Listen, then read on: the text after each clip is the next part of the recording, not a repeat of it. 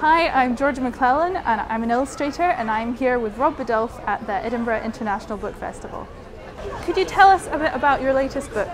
My latest book is called Kevin, and it's actually one of the first books that I wrote, but it's about a little boy, it's called Sid, he keeps getting in trouble for things like leaving the lids off his felt tip pens or messing up his bedroom, and instead of admitting that it was him, he blames it on this imaginary friend that he makes up who's called Kevin. And then his mum gets quite cross, sends him to his bedroom, and he finds that Kevin maybe isn't so imaginary after all, and he actually meets Kevin and he disappears off into the imaginary world. So there's a little bit of kind of role reversal, and he goes and has adventures in the imaginary world, and he's actually the invisible friend there, and he gets into all sorts of mischief and he learns a valuable lesson, let's just say that. Could you tell us about the character Penguin Blue? I can. Penguin Blue. So Penguin Blue, I always call him a he, but actually I'm not sure if he is a he or a she. I never specify his sex or her sex in the book.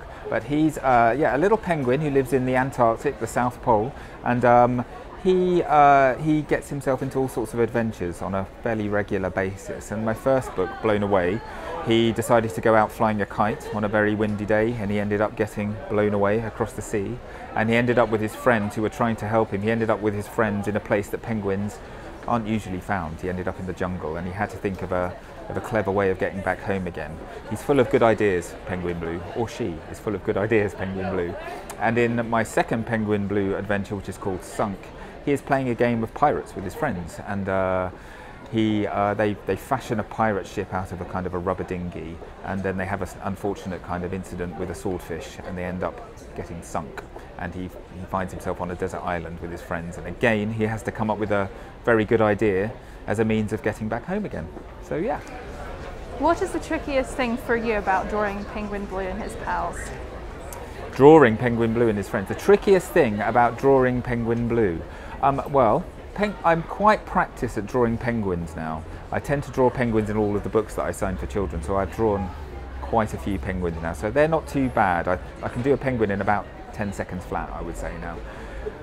Polar bears are a little bit trickier to draw. I find drawing their paws and their arms very tricky for some reason, but most of the time I've drawn enough. I've had enough practice now that I'm pretty good. That's what it is, isn't it, with drawing? The more you do anything, the better you get at it. So I've drawn these characters a fair few times now, but yeah, I'd say the polar bear is the trickiest of them. And what is your favourite thing about creating their adventures? The lovely thing about it is it's using two different sides of your brain. So I find the drawing side of it much easier, and that's kind of quite relaxing because I feel like I can put the music on and I can just sort of draw away, and it's like something I don't really have to think about. The writing I find much trickier, and it takes me a long time. Even though these stories that I write, they only take maybe 5 or 10 minutes to read, they take me about 6 months to a year to write them. So I write in rhyme, and I have to get the rhyme perfect. I'm a real perfectionist with that, and it's very hard to convey the story in rhyme in a very short amount of pages. I've only got like sort of 24 pages, and so it's very hard. But do you know what? I find that the most rewarding side of it, strangely, because I think once you crack the rhyme and you crack the story and it's all working well, it's just very, very satisfying indeed. But it's nice to balance that with the drawing side of things, which is kind of much more kind of relaxing, and as I said, you sort of use a different side of your brain. But you know what? I feel like I've got the best job in the world. It's such a nice thing to do, and doubly nice when you get to come to fantastic festivals like this and meet the children that read your books, and they tell you about how much they like reading them at bedtime and things like that. So I feel very lucky indeed. How do you create your picture books, or what materials do you use and methods? I create my picture books. They always start off in a sketchbook. I'm a bit of a sketchbook person, so I keep a sketchbook going, as I'm sure you probably do as well, being an illustration student.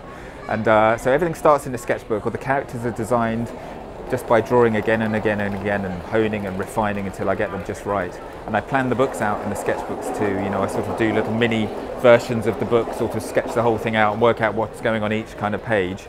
And then I draw the final artwork. I draw on a computer. I've got a great big Wacom tablet, they're called. It's a great big tab. It's like a giant iPad, and I've got a kind of like a special pen that draws straight onto the screen.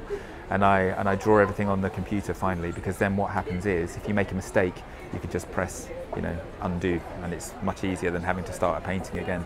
And so it's quite a nice way to work, actually. How long does it take from starting a project until sending it to the publishers? That's a good question. It does vary. I would say in total, probably the whole process is about a year. So what I do at the beginning, when I'm about to start a new project, I'll go and meet with my brilliant editors at HarperCollins, and we'll talk through. I might have 5 or 6 ideas, and we'll sort of decide which one has got the most potential. Then I'll focus a little bit more on that, and I'll kind of work out a story arc. As I said, I'll start sketching the characters. I might produce one of the finished illustrations for the inside of the story quite early on, but then I sort of go back and I work out the arc of the story, and I start writing the rhyme, which can take a long time. Then it's a matter of planning out the book. And all of that probably takes about 6 months to 8 months, something like that. And the actual artworking of the story, the drawing part of it, which I said earlier is the kind of the really fun part, probably takes 6 weeks. 6 weeks to 2 months, depending on how complicated the book is. But that's the nice bit, that's really good fun. What are your top pieces of advice for someone who's interested in writing or illustrating their own picture book? Okay, well the first thing sounds very obvious, but just do it. Because so many people that I've met have told me, oh, I've got a good idea for a storybook. You know, I've always wanted to write a storybook. One day I'm going to do it, but they don't actually do it. They just think of it. They get the idea, and it's often a very good idea, but you actually have to go away and sit down and spend time doing it.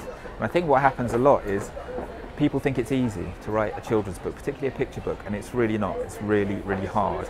And I think they think it's easy, they sit down and they start doing it, and they give up very quickly. And very few people actually go all the way through and produce a dummy picture book that they can then send out to an agent or to a publisher. So my first piece of advice would be just do it.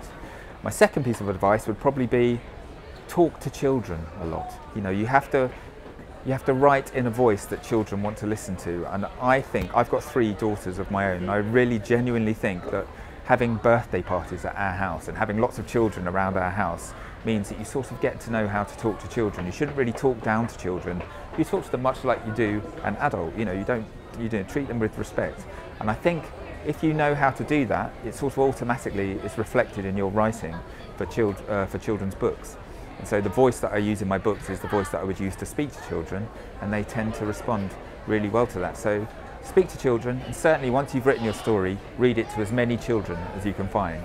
And if there's any little bits that sort of they question, you really should listen to them, because they are your audience.